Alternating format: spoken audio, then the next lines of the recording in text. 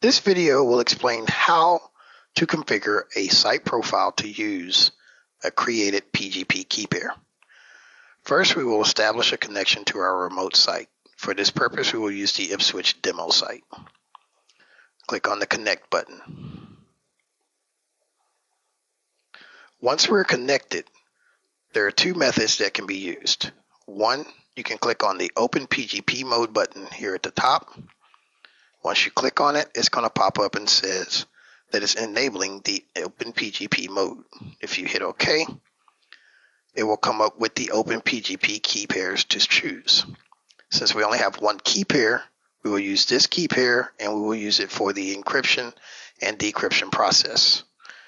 As you notice, since we maintained everything for this key pair, there's nothing lit that we have to enter.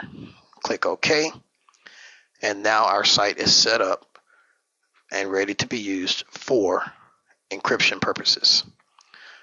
We will navigate over here and we'll choose a file to send over.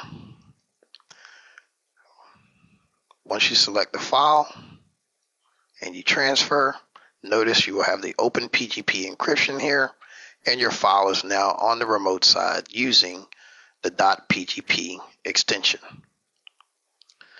The other method for enabling the site to use PGP is to go to the Site Manager by clicking on Connect.